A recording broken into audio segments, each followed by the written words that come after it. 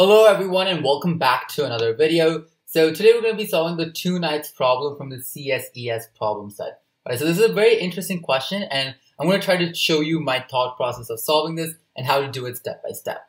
Okay, so in this question, our task is to count for k is equal to 1 all the way to n, the number of ways 2 knights can be placed on a k by k chessboard so that they do not attack each other. Okay, so as an input, we're going to be given the integer n. And in this case, so let's say if n is 3, first we would have the number 1. And in that case, we would have a 1 by 1 board. Then we go to the number 2 and we have a 2 by 2 board. Then we go to the number 3 and we have a 3 by 3 board. And that's it. We just go up to the number n. Okay, so we got to print n integers, which are the results as our output. Okay, so this is one example with the number 8. And when we have a 1 by 1 board, there are 0 possibilities. When we have a 2 by 2 board, there's 6 possibilities. So now let's actually see what this looks like and how we can actually solve this question. Okay, so before we start, real quickly, I want to show you how a knight moves. Okay, so in the game of chess, real quickly, so this is, let's say this is a knight piece. The way it moves is in a L shape, okay? So we could go 1 to the right and 2 above. Or we could move 2 to the right and 1 down, okay? So however you do it, it's in an L shape. So the same way, you can go to 1 to the left and 1 above, and same way 1 to the left and 1 down. So this would also come like that. And you can also go 2 to the left and 1 down, and 2 to the left and 1 up. So these are all the possible ways a knight could move, okay? So given this, let's actually see an example. So the best would be a 3 by 3 chessboard. Okay, so we have the 3 by 3 board here. And the first thing I'm going to do is I'm going to place one knight over here and another knight over here. Now this over here is not a possible solution to our question, right? Because these knights do attack each other. So this over here moves in this L shape, and this could move in this L shape and attack each other. So this over here is a bad thing. So this is one of the possibilities that does not count, okay? But now another thing that would count is when the 2 knights are over here, right? So no matter how you try to attack, these 2 knights do not attack each other. So this is a valid position. So we would count this, but we would not count the previous one. So now given this, how exactly do we solve the question? Now, the first thing to actually do is we want to first consider all of the possibilities of placing 2 knights, okay? And in that, there's one thing that we do need to make sure. So in this question, we could have knight 1, which is a circle, and knight 2, which is a X over here, to be in this order. Now, another thing we could have is we could have the same X over here and the O over here. So when you do this, right, when the order changes, we call it a permutation. But in this case, we do not care about order, okay? So we do not care about the order. So in that case, we would be looking at the combinations, okay? So that's what you do. So when you don't care about order, you look at the combinations. So essentially what we want to do now is we want to look at all of the possible combinations in this 3 by 3 grid, right? For us to place 2 knights. And from all the combinations, we're going to subtract some number. And this number over here is going to be the possibilities which do not actually occur, right? So the possibilities where the knight attack. And the reason this happens is because the possible places where the knights do attack each other is going to be less than all the possible combinations. Okay, so let's take it step by step. And let's first actually find all the possible combinations given a n by n grid. So since we know it's a combination, there's a simple formula to this, okay? And this is called NCR, okay? So this is when we're using combinations. And in simple words, the way you would say this is N chooses R, okay? So you have N possibilities and you have to choose 2 things from that to place it there. So in this case, how many possible places do we have? We have 1, 2, 3, 4, 5, 6, 7, 8, 9. And in simple words, just to get that, we know this is a 3 by 3. So the number of possibilities is just going to be equal to 9. So now let's generalize it. So we would have n by n possibilities, which is nothing else but n squared. So just for the sake of simplicity, I'm just going to write x is equal to n squared, okay? We'll change it up later, sorry. So x is equal to n squared over here. So now, in this case, we have x possibilities, okay? X possibilities. And from that, we have to choose 2 possible values. So given this formula, xc2, we're going to get all of the possibilities, okay? And the actual way you do this is you get x factorial, and you divide it by 2 factorial multiplied by x minus 2 factorial. All right, so we can actually simplify this. So you could expand the x factorial and write it as x minus 1 into x minus 2 factorial. And in this case, the x minus 2 factorials both cancel out. And this actually leaves us with x into x minus 1 divided by 2 factorial, which is, well, nothing else but the number 2. And when you expand this furthermore, you're just going to get x squared minus x by 2. Okay? So this is actually what is the answer for when we have a board with n by n values. So let's actually just see this. So, and just for the sake of replacing it, x is equal to n squared. So this would be n to the power of 4 minus n squared divided by 2.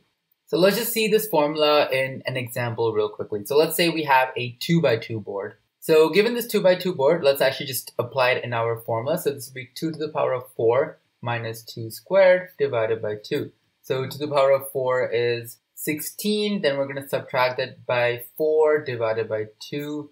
And that's just going to be 12 divided by 2, which is equal to 6. So 6 is all the possible combinations of placing the 2 knights in a 2 by 2 board. So we can actually look at that real quickly. So we'd have 1 here, so 2 here. So when I'm showing that, I'm saying 1 over here, 1 over here, 1 over here, 1 over here. So that's 2.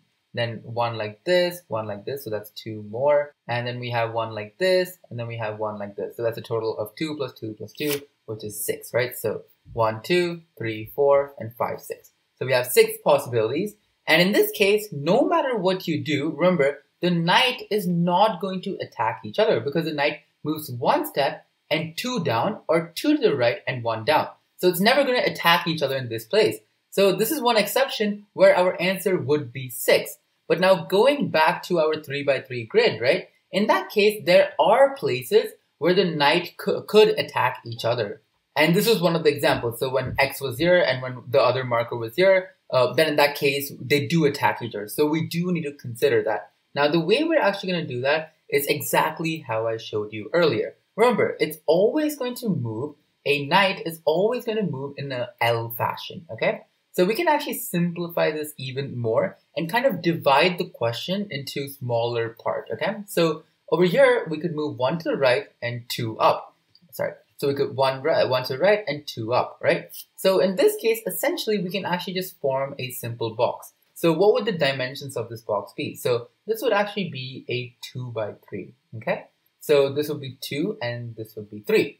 So what exactly we want to do with this 2 by 3 is in the 2 by 3 itself, we want to see, given a 2 by 3, how many combinations are there where 2 knights attack each other. So in this case, let's say I put 1 knight over here and 1 knight over here.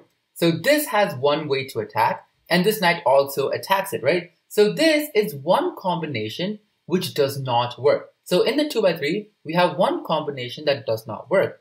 Now, is there anything else? And there is. We could have 1 over here. So I'll just represent it with the letter K1. So, and we can have another knight over here. So in this case, when we have 1 knight here and 1 knight over here, that is also not a valid move since they can attack each other like this. So essentially what we're saying by this is, given a 2 by 3, there are 2 combinations which do not exist. Okay, so essentially we can just check how many 2 by 3s exist in our n by n grid, right? So check how many 2 by 3s exist in this, and depending on that, we can subtract that many combinations from that, since we know that each 2 by 3 means that there are 2 moves that are not possible. So we can actually extend this to another condition, which is, we know that it could move right to the right 1 and up 2. Same way, it could move to the right 2 and up 1. So in this case, our box is a 3 by 2 box. Okay, I know the dimensions are not the same, but just imagine they are. Okay, so this is a 3 by 2 box.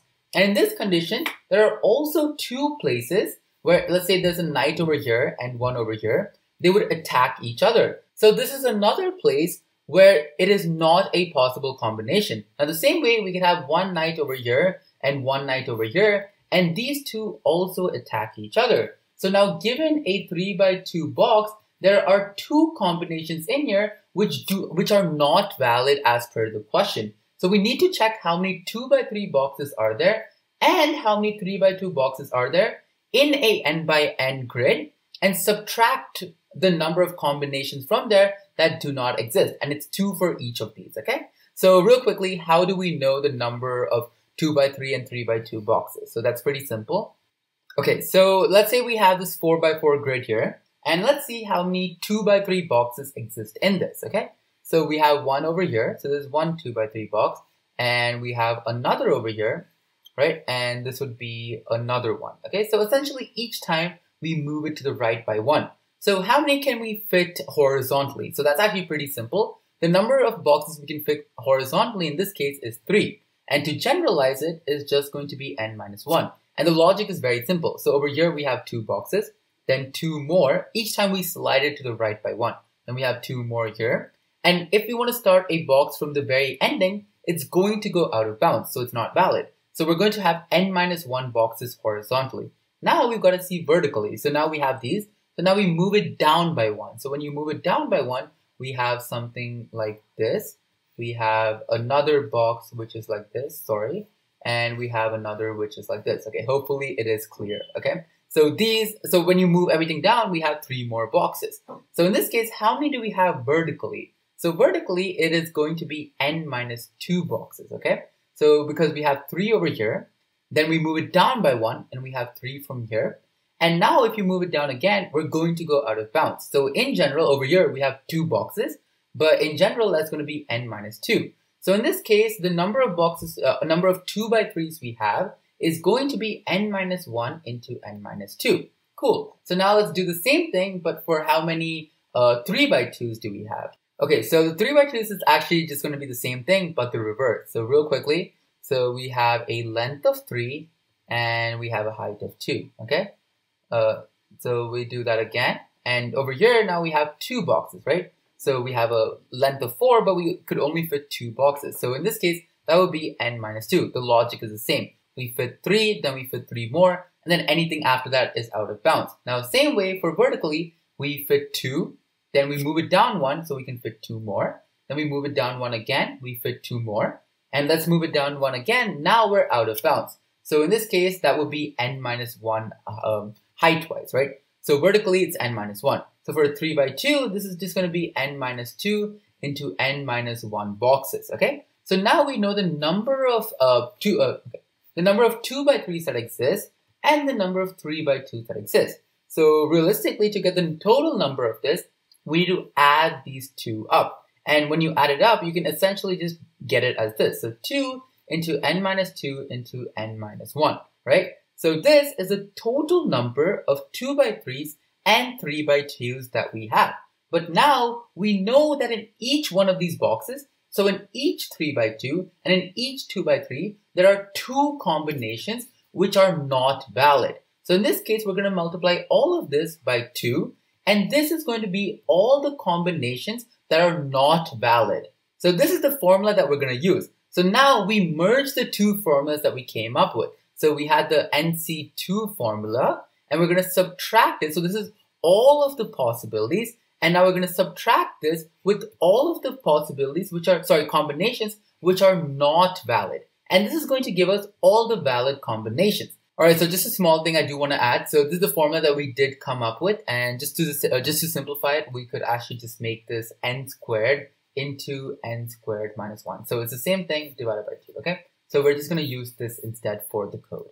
Okay, now let's see what the code looks like.